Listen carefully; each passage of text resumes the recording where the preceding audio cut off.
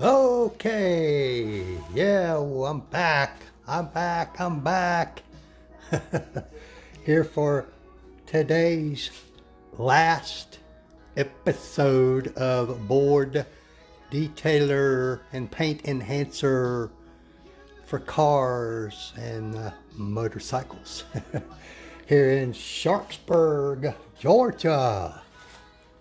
Hey. Well, I just spent, I don't know, what was it, a couple of hours. Y'all may remember seeing the photos or the video of the car. It was covered up. Oh my goodness, there went a 60-something Charger. That was cool. In front of my house. I got some car nuts living in my neighborhood, y'all. But this is the last episode. I'm done for today, and I was going to go back over what I did right quick and some of the products I used and what products I did not use and why. This car, there's 3 people watching, but I have no idea who you are. Leave me a comment, give me a thumbs up. Oh, 4 people. You may remember earlier I rinsed this thing down with the power washer. Then I foamed it in some of the earlier episodes. I did a little contact wash down on that panel there just to get off some stuff that I had slung onto that panel while buffing that motorcycle. So I got rid of, I see that's Miss Kimberly there. But then I force air dried it with the heated dryer. Hey Kimberly, hey, girly. And after I dried it off, I pulled it in the garage to get away from the pollen and out of the direct sunlight. And then,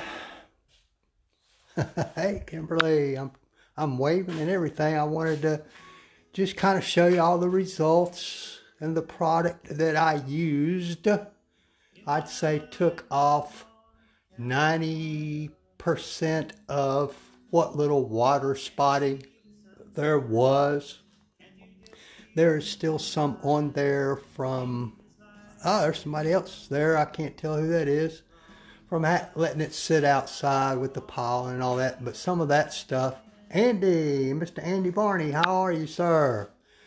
Some of that will have to be buffed off, but I'm going to wait on that because I still got some redoing in certain spots with my Optimum Clear Coat Restorer. But I was just giving y'all, I know it's crazy, isn't it, Miss Kimberly?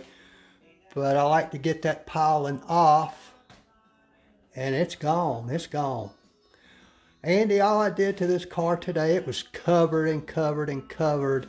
Hey, Miss Beth, in pollen. I just power rinsed it, and I foam cannon, did that, and I rinsed that off. Then I force air dried it with one of those little motorcycle dryers off of Amazon. It's a little beast. I'm telling you, I'm glad I bought that thing.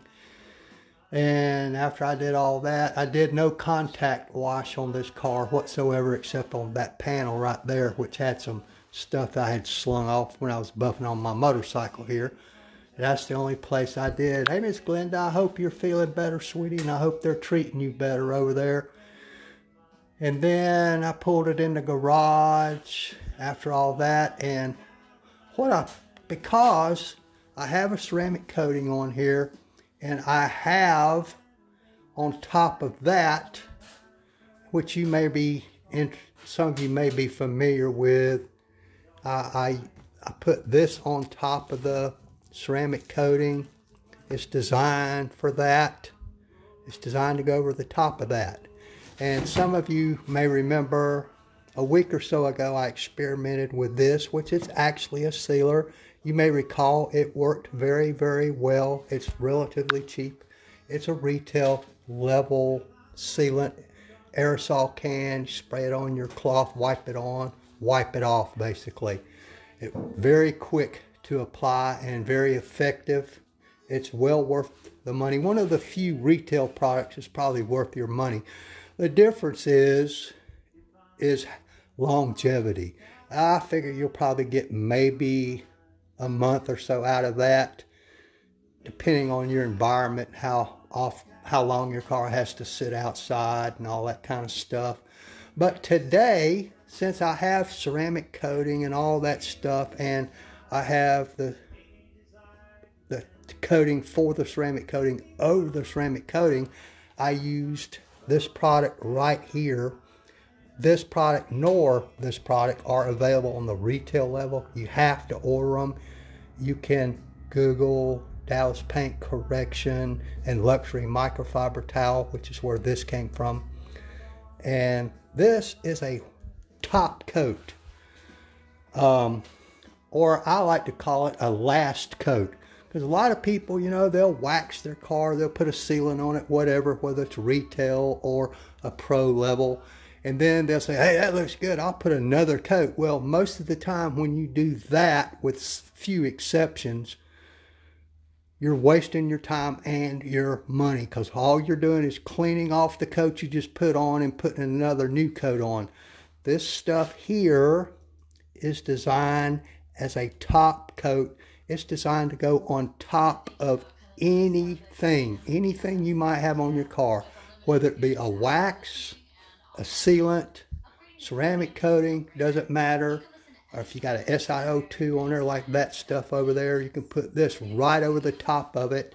It's relatively easy to use. Not quite as easy and quick as this was, but the longevity of this far exceeds the longevity of this.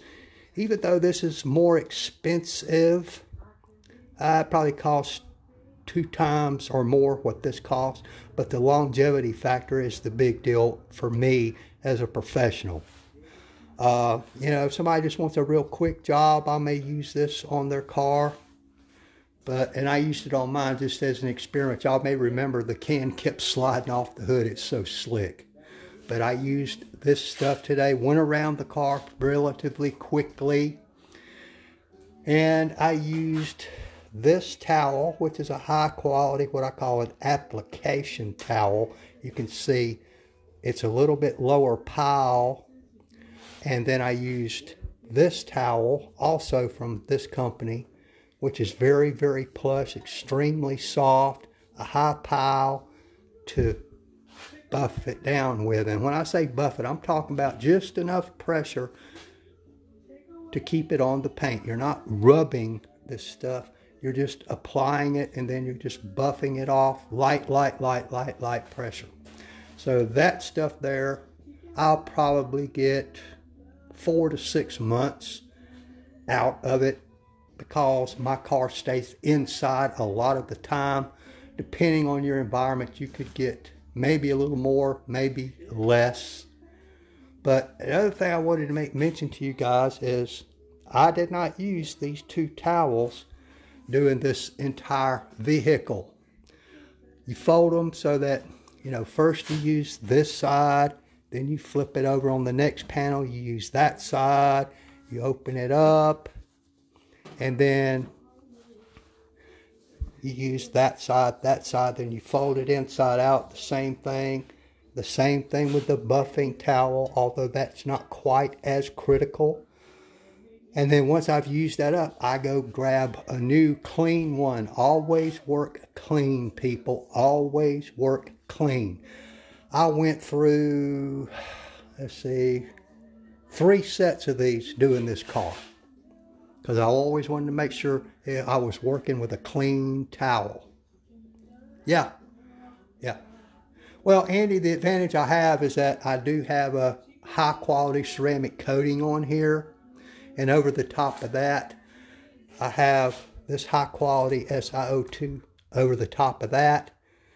And then I've had several different things over the top of that. And also this car has been done with the Optimum Clear Coat Restorer before I did all that. So that makes the maintenance of this car a little easier, Andy, when you do all that to it. Of course, a lot of vehicles don't need the Optimum Clear Coat Restorer, but this is a cheap Mako paint job. It's been on there for years. It was on there when I bought the car 3 or 4 years ago. It's really pitiful. And the Optimum Clear Coat Restorer helped it a lot. It is essentially a wipe-on, self-leveling clear coat, but it does take a little practice to get it right. And I've got some spots on here I've got to do over. The downside to that stuff is 9 ounces of it, by the time the smoke clears, is a little over $100. So yeah, if you got an extra $100 or so, order you some and play with it. Or if you think your car may need it, bring it to me or send me photographs and I'll tell you. But, you know, like I said, there was no contact wash done to this car today at all. So it went relatively quickly. And, you know, force air dried it. And basically what I did, for lack of a better description, was use that stuff right there. He calls it a top coat protectant. I call it a last coat because it'll go over the top of anything. And it provides what they call a sacrificial layer.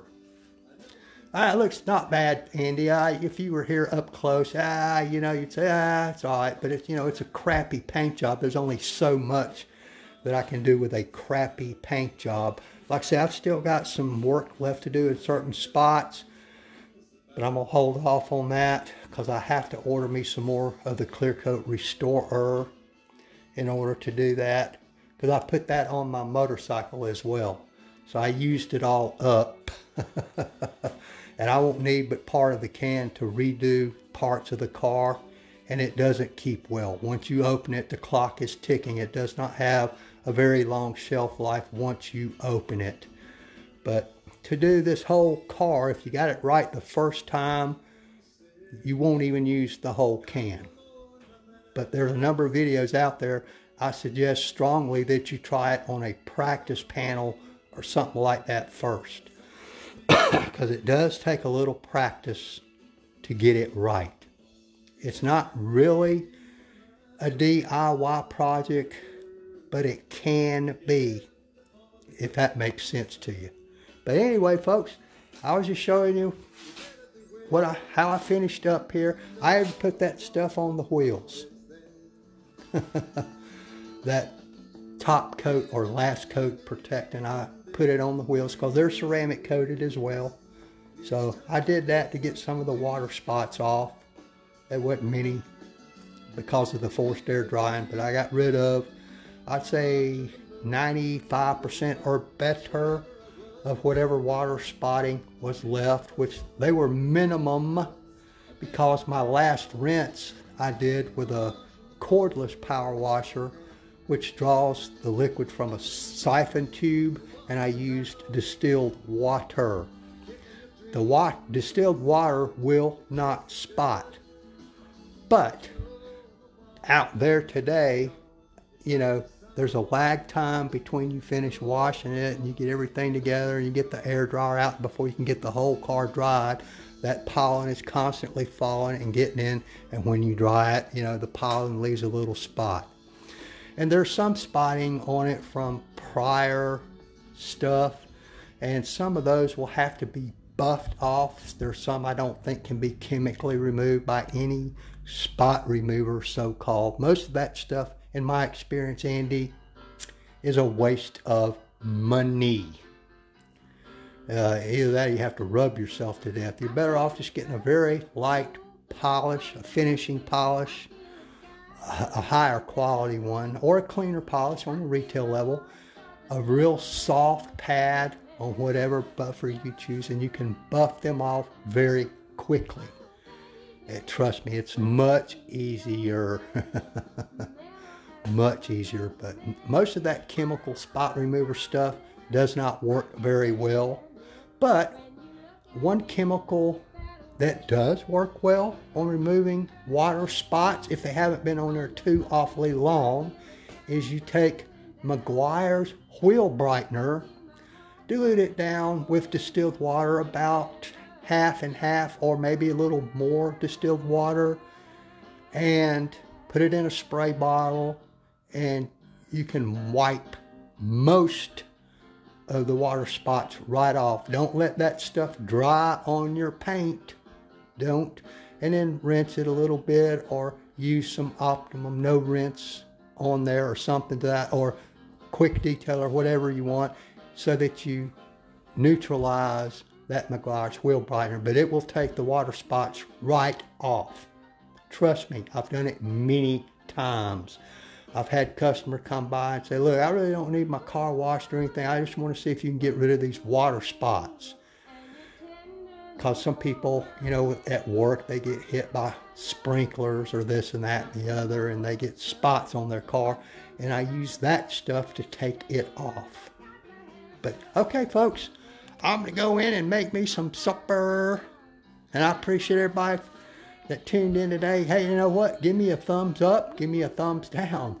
Make a comment down there.